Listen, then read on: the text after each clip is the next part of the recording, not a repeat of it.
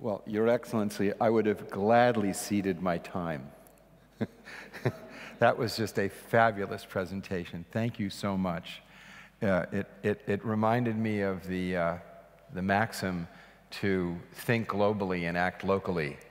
And I'm really sad to say that presently, my country, we have a lot of very local thinking and very global acting.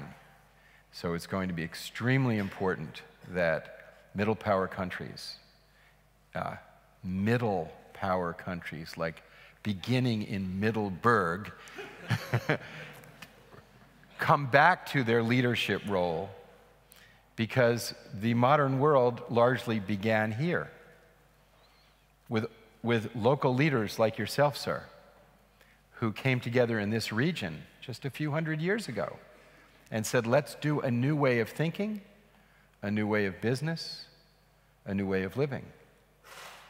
And I have had extremely inspiring inspirations from my friend Simon, who is deeply grounded in the cultural heritage of the region, and why it's so important to remember the web of time as you remember the web of life of today.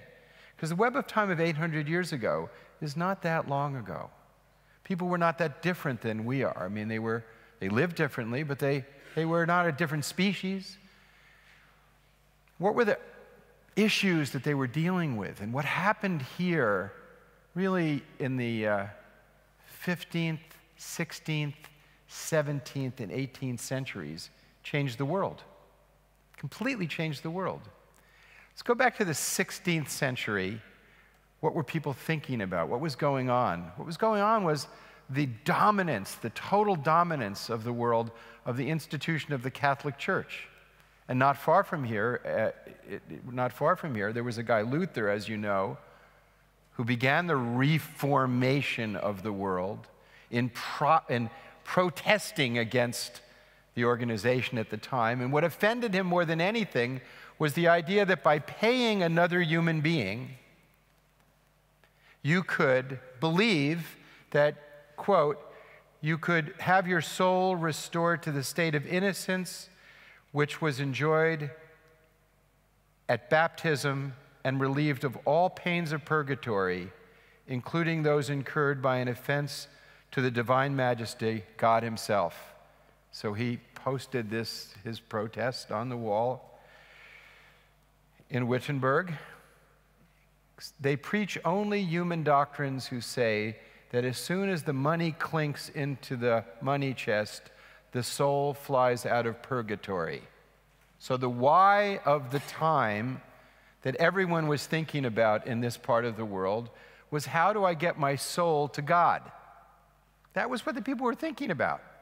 They weren't particularly rich. They struggled hard. Life was hard. But that's what they thought about. And then there were people here,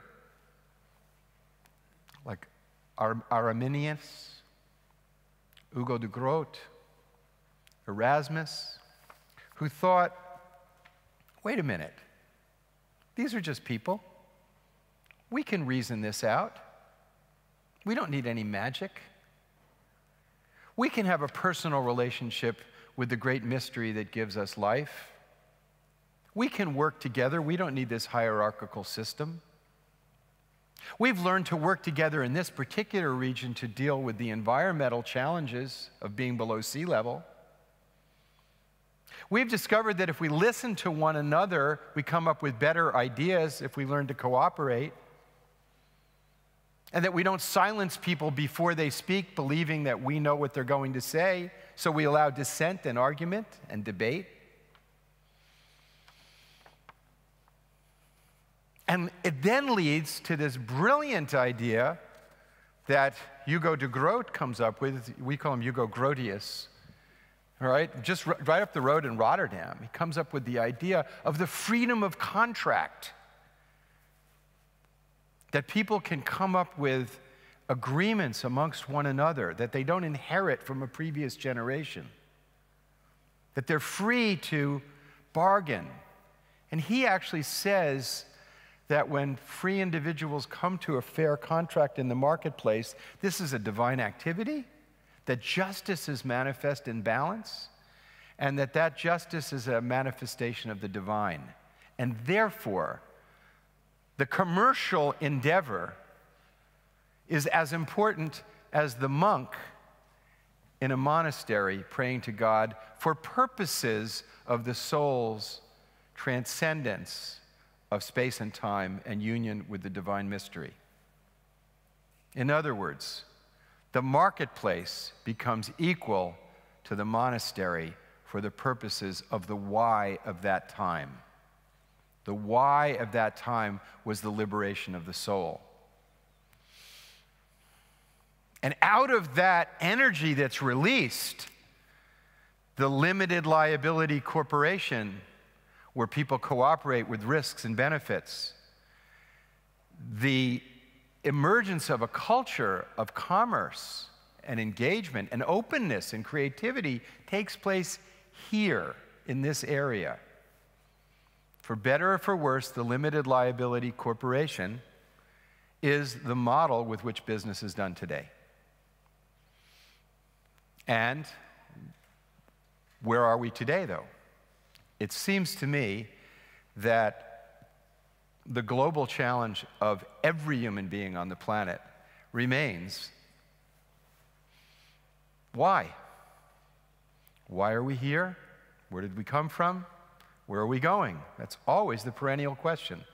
That was the question Adam probably had, and it's the question our ancestors will have. Why am I here? Where am I going? And at the time when Middleburg and this area was the idea-generating center for the world, the why of business was the liberation of the soul. Now we have a much more utilitarian why, but it's still based, as Your Excellency pointed out, on values. But these values now have been occluded by our incredible fascination with the how. Science and technology have given us so much power, so much capacity to manipulate the natural world, that there's very little discussion in the academic institutions and in our political institutions of the why. So we have a terribly dangerous situation. We have philosophy without the pursuit of truth. It's philosophy mainly about the methodology of philosophy is taught. We have modern art, which is mainly art, about the how of art. We have law without justice. I practiced law for 22 years in a major American city. I can tell you, most of the time was devoted to the how. Very little about the principles of justice. And I've taught law in a university, and I can tell you, you can become a lawyer, at least in the United States, without ever taking a course on justice. We have medicine without healing. The main conversation about medicine in my country now is all about economics and insurance. It's not about how do you heal people, how do you make people healthy, what's well-being. It's all about the flow of business. It's not about healing. We have religious institutions without love and transcendence. They're all about just coming together. We have these mega churches in the United States. I mean, they are about as healthy for the soul as a McDonald's is for your body. And we have weapons without security. The nuclear weapon being the perfect example. The more you perfect the weapon, the less security you obtain. We're preoccupied with our own powers of how, and we have to come back to the values of why. We have to bring security back to what are the real measurable security interests that we have. And for the first time in human history, unlike a few hundred years ago here, we are the first generation that has to decide consciously whether we will be the last generation. This is not something our ancestors had to decide. All this began after Franklin Delano Roosevelt articulated the four freedoms.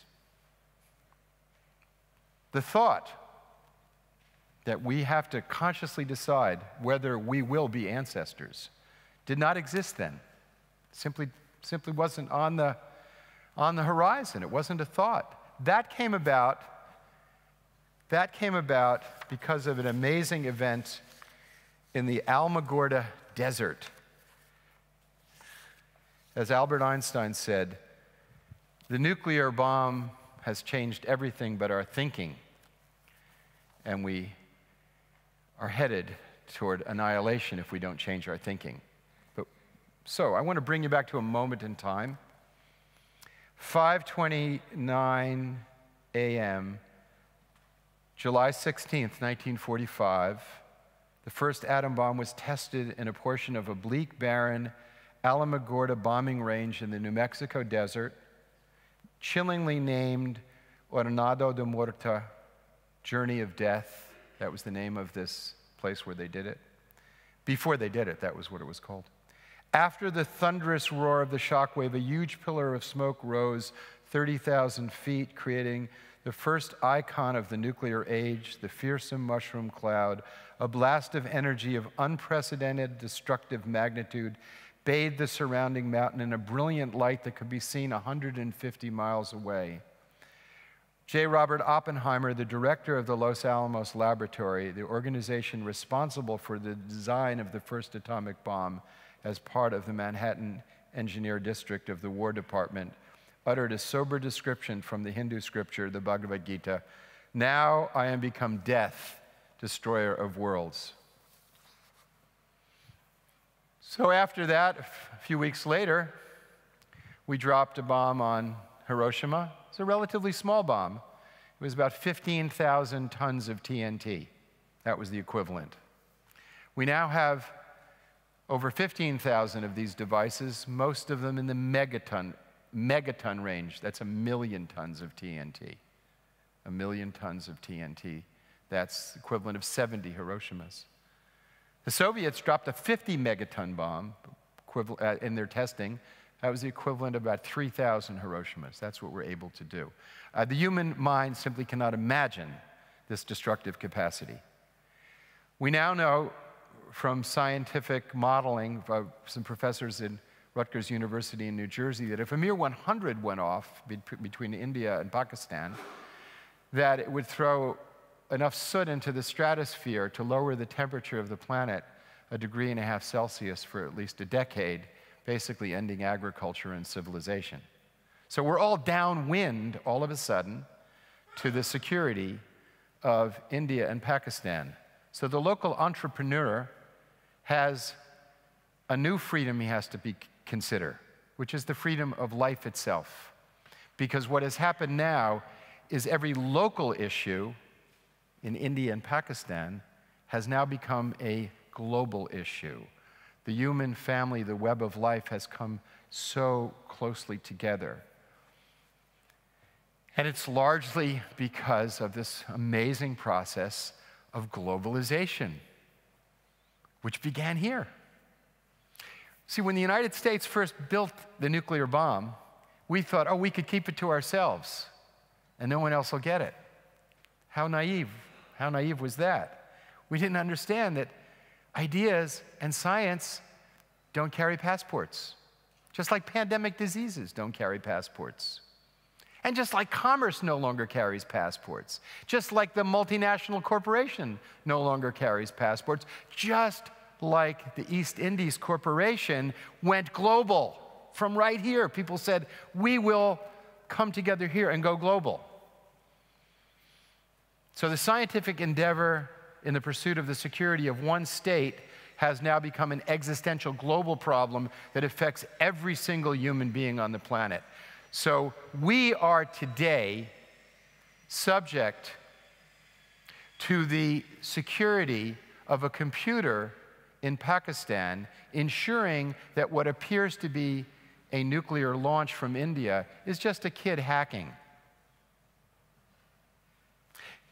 Then they have very little time to determine whether that's a hack or a real threat. In the Cuban Missile Crisis, where the world almost destroyed itself, or not the world almost destroyed itself, where the Soviet Union and the United States almost destroyed the world because people here didn't play in that game. We had 13 days. In September of 1983, the computers in the then Soviet Union showed a full-scale American launch. A full-scale American launch. And there was one man who saved the world, and every human life since him is beholden to his courage and his choice. His name was Stanislav Petrov, very broken man. He was a very sad man. He was an alcoholic. He's been through alcoholism. He lost his wife to cancer. He grew up, his family put him in the Soviet military when he was 17. But there was one moment in time when the computers showed a full-scale American launch in September of 1983, and he was the man on watch, and he knew that if he'd passed the information up the command and control, that they would have launched 11,000 nuclear warheads to the United States, and everybody in this town would be dead. And every entrepreneur has to think about that. And what are we protecting? And what is sustainability?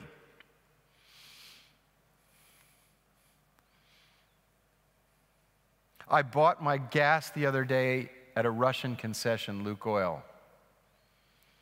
I was driving a car made in Japan. When my computer went on the blink the other day, I was on the phone with a kid in Bangalore. And the money for these goods and services was borrowed from China. So why are we pointing these nuclear weapons at each other when this is the reality of the world we live in? So Stanislav Petrov didn't pass it up the command and control because I interviewed him for a Norwegian documentary, and he said, God didn't want me to end the world. And I was a computer engineer, and I knew computers make mistakes. And then he said, and my superiors didn't know whether to reward me or to punish me for violating my protocols, but what bothered them more than anything was that I believed in God. Because the why of the Soviet state was very much against the belief in God. That was very important for them. I'm going to show you a little bit of a video of that a friend of mine, Dr. William Perry, who is the former Secretary of Defense of the United States, made. Because he also was awakened one night at 3:15 in the morning and told there was a Soviet launch against us. And he checked on it, and decided that it wasn't. But there was a moment where he knew that there was about 8 minutes to decide whether the human experiment would continue. Because the weapons were on launch on warning then, that you use them before you get hit with the first volley.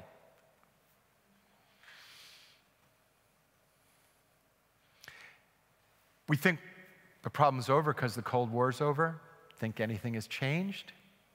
No, they're still on launch on warning, and there's still over 15,000 of them. In 1995, Boris Yeltsin had what would be like the football opened up. The codes were ready because a weather satellite had been launched off the coast of Norway. The Norwegians had told the Russians they were going to do it, but it didn't get passed up the command and control. And the first volley of a nuclear exchange, would be an electromagnetic pulse over Moscow, frying the electrical systems and communication of command and control. It's an interesting thing. There were a number of oopses that nobody thought about when we first made the nuclear weapons, like the effect of radiation on the genetic code, the electromagnetic pulse. We hadn't thought about those effects. We hadn't thought about the soot in the stratosphere. Most of science is a series of experiments, And you learn from experimentation. Like we had fire, and then like, oops, well, we better have fire extinguishers. We don't have the opportunity to play with nuclear weapons, to play with the mistakes that we might make. There isn't any room for it. And Boris Yeltsin decided in an 8-minute window that it would be okay because he knew Bill Clinton and said, I didn't think that Bill Clinton would do that. It came down to a human relationship. At this moment, those human relationships are not that good. They're certainly not that good between India and Pakistan. And I'm not exactly sure what the relationship is between the president of my country and the Russians. It remains to be seen. I don't know what the bromance is or whether, we just don't know.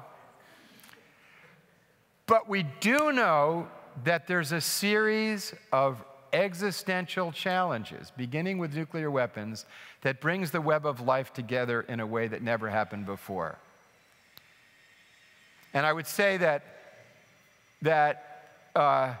because this new situation takes place after the four freedoms, there's some new rules we need to think about. I would call it like the 11th commandment. Thou shalt not kill everybody. So let me talk about another issue that affects every entrepreneur that goes closer to business before we come back to the nuclear issue, which is, I call it the third lung. So imagine that as we're here, there's a third lung in the room that we're all sharing, such that for us to breathe, that lung has to be healthy. So if you had an operation and you lost one of your lungs, you could live. But if that lung was unhealthy, we would all die. Well, there happens to be such a third lung on the planet Earth that every entrepreneur and every individual is sharing. It's called phytoplankton. It's a single-cell organism in our oceans. And 50 to 75% of there's some debate amongst scientists, but nobody says that anything less than 50% of our oxygen comes from the world's largest carbon dump, the most important other species that we rely on, phytoplankton. It produces our oxygen. And we are putting the health of the oceans at risk, not because of growth, as the Prime Minister pointed out, but because of irresponsibility, but because we are not allowing for the concern of the stakeholders of other living forms in our corporate decision-making. It's not just workers that we're finding out are stakeholders. It's not just communities.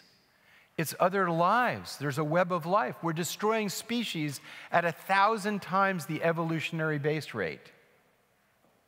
And we don't know at what point the web of life starts to break down. But we do know this. We know that the changing of the climate is affecting the health of the oceans.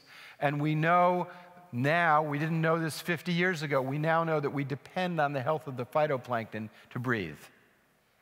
We know this. This is a fact of life.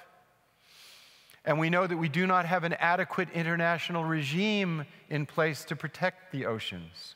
We don't have the cooperation necessary to do that. We don't have the treaty to do it. And the parties that need to cooperate to do this are squaring off with each other with nuclear weapons as a way of communicating. Nobody wants to use the weapons, but it's a way of talking to one another. And it's a completely dysfunctional way. Imagine trying to do business, and you're sitting, as an entrepreneur, sitting across the table from your counterpart, and you both put guns on the table and say, let's talk. Somehow, the level of cooperation needed to deal with global threats like protecting the climate, like protecting the other third lung, the rainforests, like protecting the oceans, like dealing with pandemic diseases, like dealing with terrorism, cybersecurity, the new inventions of science, the new kinds of weapons that are coming through the pike, electromagnetic weapons, nano weapons. I mean, it's just nuclear weapons are a 1930s physics with a 1940s technology. Weapons thinkers and technology has advanced, and we need legal regimes in place. So the corporate world is the predominant political institution in the world today. Corporations are bigger than most governments, and yet they're not fully grasping how important this is. And systemically, they're not able to. Systemically, they're not able to. The ideas behind the modern corporation have not really modernized to deal with the commensurate threats that we face, such as protecting the climate, protecting the oceans, and changing the geostrategic relationships.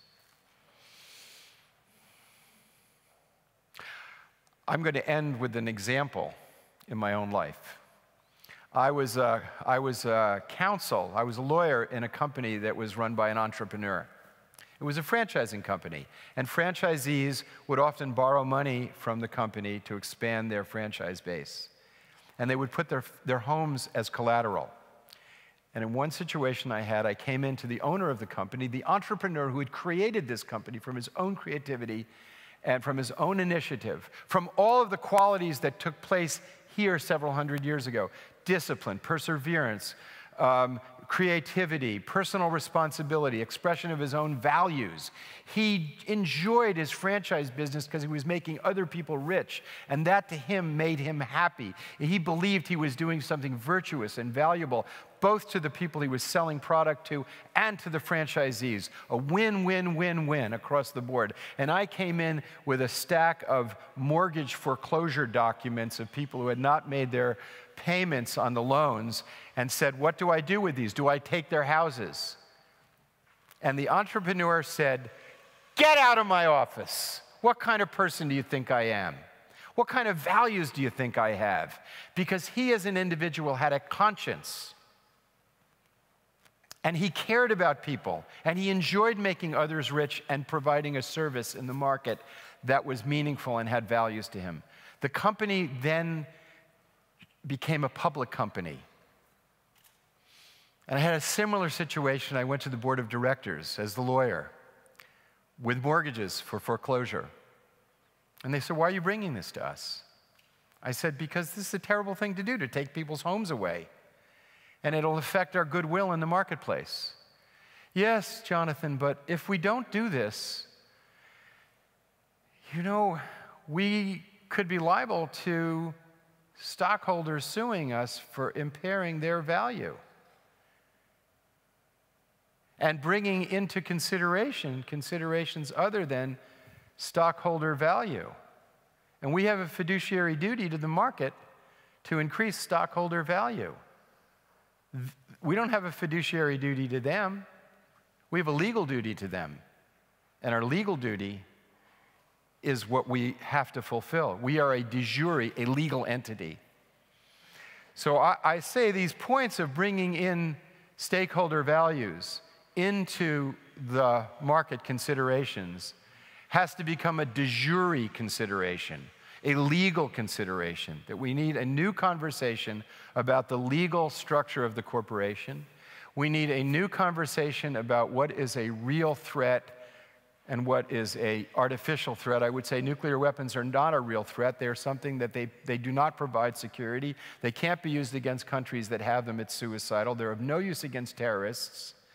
And you can't use them against countries that don't have them. And you here should be proud that your country is the only NATO country that came this week to the negotiations at the United Nations on a treaty to prohibit and eliminate nuclear weapons. Blanked out of the international media. One of the most important conversations on the planet ever to take place.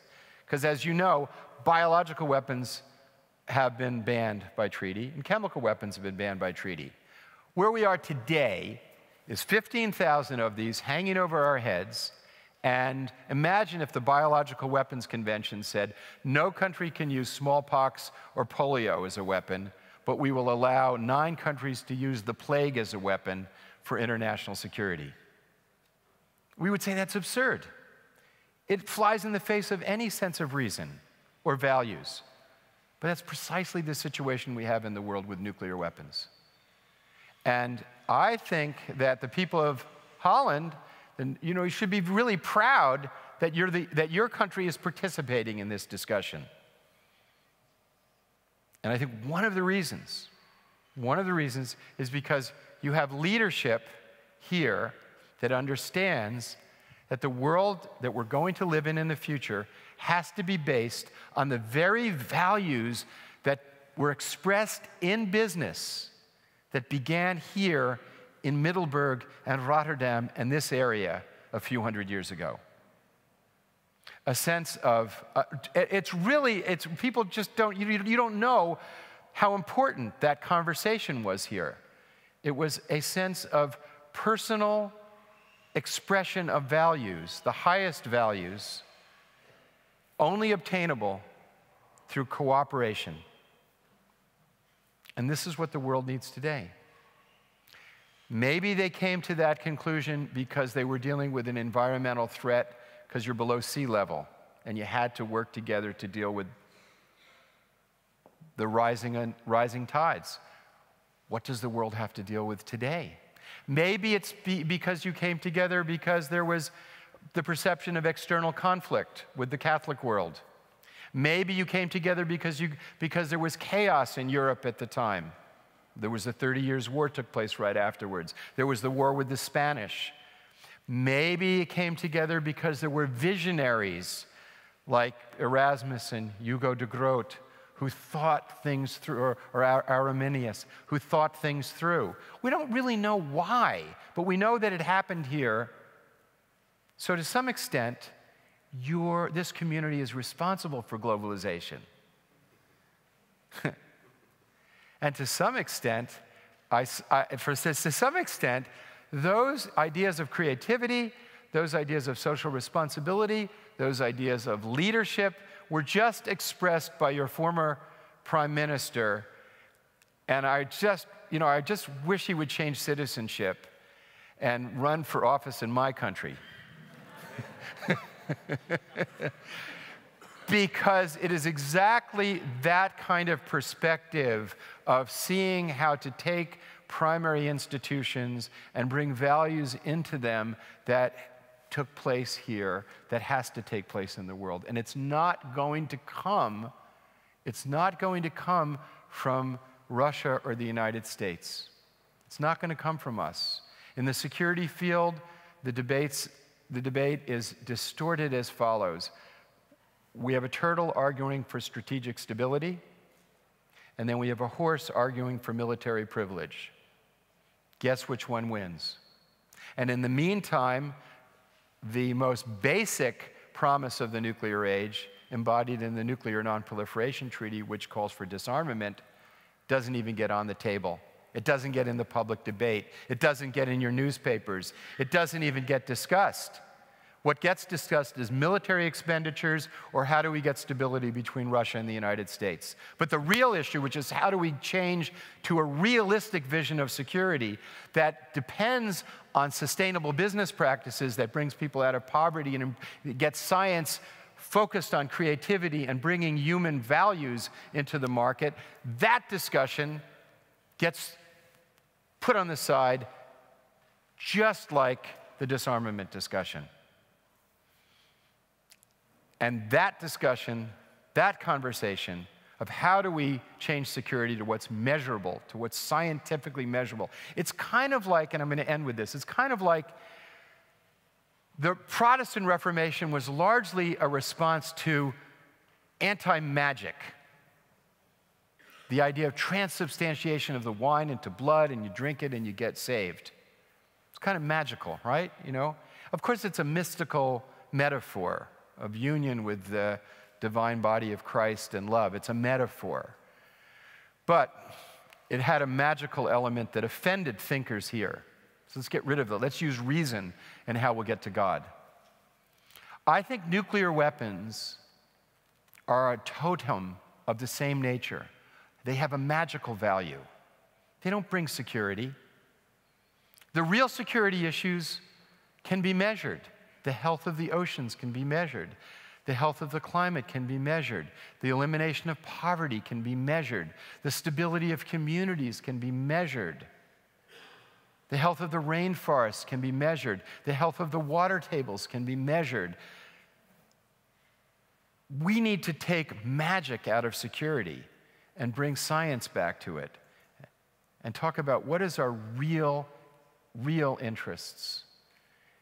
And that kind of conversation in the marketplace, and how do we do the salvation of our souls through business, because that was the why at the time that took place here, is still kind of the same question. But let's frame it another way. How do we live like real human beings? How do we live like real human beings, where we get to express loving kindness and compassion with one another? How do we live as real human beings where we respect the gift of this planet Earth? How do we live as real human beings where we can put all of our passion into business to do well and do good? How do we do that? That's the conversation that we need to take today. It's not just for the salvation of the soul. We may not call it that, but it's the same question. How do I live in a way that fulfills my heart, my passions, my soul, and my higher values that make me human? Because it's not enough just to get as much as you possibly can. It's not enough to say, I win if I die with the most toys. It's just not good enough. It doesn't satisfy. What satisfies is when you do well and do good, because that's what it is to be human. We are good. We're not fallen. We're not decrepit creatures. We're capable of being human. And that's still the conversation. That's still the issue. And it took place here a few hundred years ago to the benefit of the world. And I hope that we can expect again this part of the world to stimulate that conversation, because the whole world needs it. Thank you very much. Thank you, Mr. Granoff. I thought you were to show us a little video, aren't you? Well, I'd rather do some Q&A if we have the time. Yeah, but yeah. Well, we don't have the time, but we'll do it anyway. Yeah, let's do some Q&A. It's better. We'll skip I think I made the point. The video is a video representation of what would happen if somebody blew up a nuclear device in Washington, D.C., and the global effect of that. But it's pretty simple. All the markets would close, and the whole world would collapse. You know, just one bomb. So, but I think people here, I think you got it. So let's see. I'd rather have some interaction. Thank you. You talked about India and also about Pakistan, nations which have a nuclear weapon. But what's your opinion about, let's say, your own country, United States? Should they have a nuclear weapon? To quote the Secretary General of the United Nations with respect to that question, he said, there are no good arms for nuclear arms. So the idea that any state should have nuclear, first of all, there's only 9 countries that have them. So the idea that any state should have them is abhorrent, because the weapon violates international humanitarian law. It's unable to distinguish between civilians and combatants. It causes unnecessary suffering, and it far beyond any legitimate military purpose. So no one is propounding unilateral disarmament. And the Indians, by the way, are calling for a universal treaty, a nuclear weapons convention, very much like we have for chemical and biological. So, so the idea that the weapon would be good for some and not good for others is preposterous. It's not good for anybody. So, and the United States, because we were the only country to use a nuclear bomb, we have a moral responsibility to lead in getting rid of them. And the president said that we need them until people come to their sanity. Well, if there's any soundbite we want here, President Trump, why don't you lead the world in coming to sanity? Ronald Reagan tried to do it. Now's the time to do it. I agree with your compliments to our former Prime Minister about maybe he should go for office. But the trouble is usually if you're in the power, because like when he was in the power, you're apparently too much part of the system. So especially sometimes it needs some time to open your eyes, because what I hear him say today is more or less what the Party of the Animals program is, more or less. And I do miss some of his influence on the program of his own party. So I would suggest that you tomorrow together go to The Hague and make it happen here now in our new governmental system. I mean, now is the chance, and you have the influence. So please do so. That's my question to you. I'll be going to the foreign ministry on Tuesday, but I would go with His Excellency anytime, anywhere. But I do want to, in all defense, point out that there were a lot of good things that happened during his presidency. And I think one of the points that he made was the Sustainable Development Goals were created, and those really are a real human security agenda. If you look at, and I urge everyone to look at those Sustainable Development Goals, because they sort of drill down to the local and global level. And they really are an attempt to shift the agenda from one of, oh, this is really amazing. I was recently, I'm the UN representative of this organization that has a yearly summit of the Nobel Peace Laureates. And we had a summit in Bogota, Colombia, where they've just suffered from a terrible 50 years of civil war. You know, 8 million people in a relatively small country displaced, 300,000 killed, maybe 1 million maimed and injured. I mean, the whole country's traumatized. And the president of the country said that, and he's ending the civil war. He's ending it. And he said that I'm committed to moving my country from a model of fear to a model of love. Now, that's really bold for a head of state to say that. But I was sitting there thinking, you know, anytime the countries go to war, and even in the Civil War, all of the military people invoke love of country, love of family, love of this, love of your religion, love of your race, love of something to go and kill. But when those of us who really care about peace talk about what we love, they call us idealists and unrealistic. So I say, spare me the realism who think we can continue business as usual and fry the planet. Spare me the realism of people who say we can continue to rely on nuclear weapons, on launch on warning status for our security. Spare me the realism that says it's acceptable that billions of people can live in abject poverty. Spare me that realism. And let me follow those who believe that we can love each other and that we have to strive for that. And I think that your former prime minister, in the values that he expressed, his whole speech was completely positive. Mine was kind of negative positive. His was, you know, it was just all plus. Mine was more binary, you know. But all of the values that he expressed really come down to loving one another and loving the planet. And I think that conversation, I'm going to close with this. I was at a meeting with Juan Somovia, who was just been the president of the ILO several years ago. And he said, it was a small luncheon. I was practicing law at the time. And you know, part-time doing advocacy work. And he said, everyone's come out of the closet, except the people who really believe in love and compassion. Why aren't you coming out of the closet? And I was sitting there going, oh my God, that's me. I was hiding my higher values. I was unwilling to really come out and say what I really believed were the values that make us human.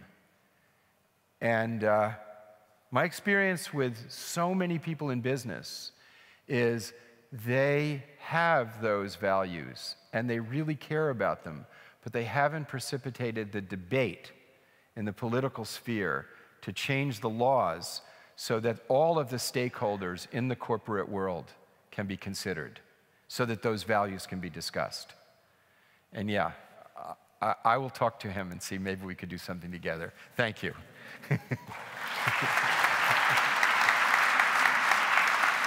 Thank you very much.